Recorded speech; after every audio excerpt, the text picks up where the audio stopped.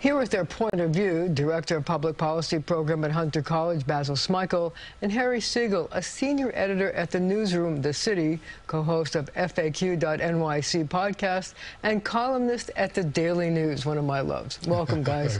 So when Mayor Adams was on, he was just talking about the fact that he doesn't think he's going to have to lay off people or cut the size of the city workforce, despite the fact that the city is, in his words, facing a financial cliff. Is this realistic?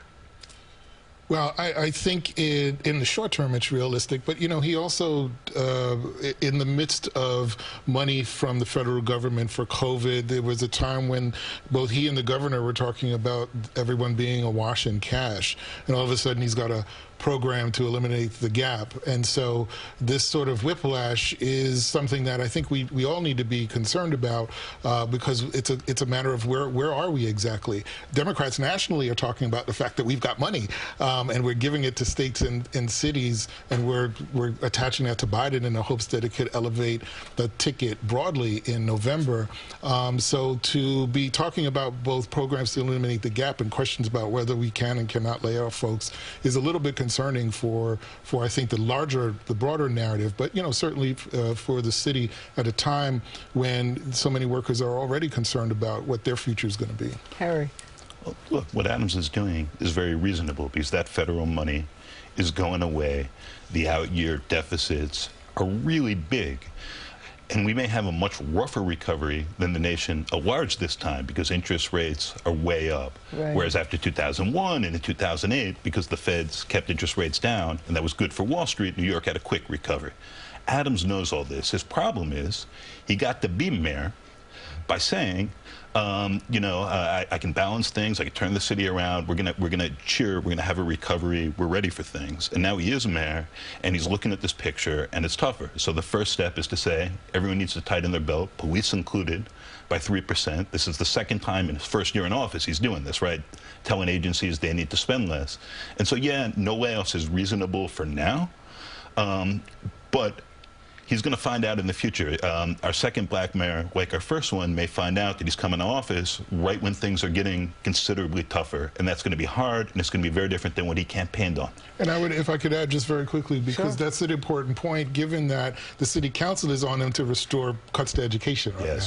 And that, you know, so when we actually start getting into real policy, he's going to have a battle with a more progressive city council and perhaps a progressive state legislature. But you can't spend money you don't have. That's and right. Now we're also facing, on top of everything else, all the labor contracts are up, and he's going to have to negotiate with every city union, and they all want to get more money. So what's going to happen there? I mean, you can't get more money, and then lay people off. I mean, go for it. So here's what's wild is the state, speaking of farther to the left lawmakers, and then Kathy Hochul signed on the first day of school, we're going to have a class size cap, only in New York City. 1 year to implement it. That buys Adams a little time. But that's going to be $500 million a year just for K-5, and they're doing it through 12. 10,000 more teachers, even as the public schools have just lost over the last 5 years something like 100,000 students. So with tougher times ahead, this is in effect an unfunded mandate, as Adams and Chancellor David Banks have said. But they're going to have to figure out that money, the labor money, and everything else, and maybe do this during a downturn and with not everyone coming back to the office and potentially a real decline in property taxes. It's tough. So I got the sense that you think that this promise of no layoffs and no shrinking of the workforce, even if it's by attrition, may not be realistic. Yeah, I don't know if it's realistic, and, you know, Gordon and Harry's point as well, you know, we're still in an election year. So right now... So nobody wants to say layoffs while we have to... That's exactly right now. And at the same time, the governor and the mayor have a relationship that is better than any governor and mayor probably in the last 20 years for this moment in time.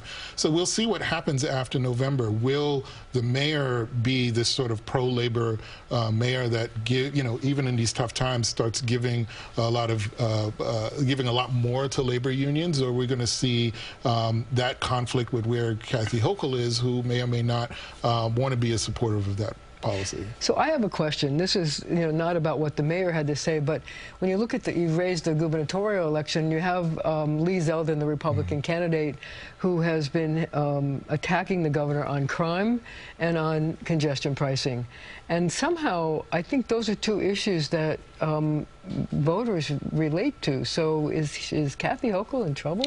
Well, the polls have had her well ahead, but still within striking distance for Lee Zeldin.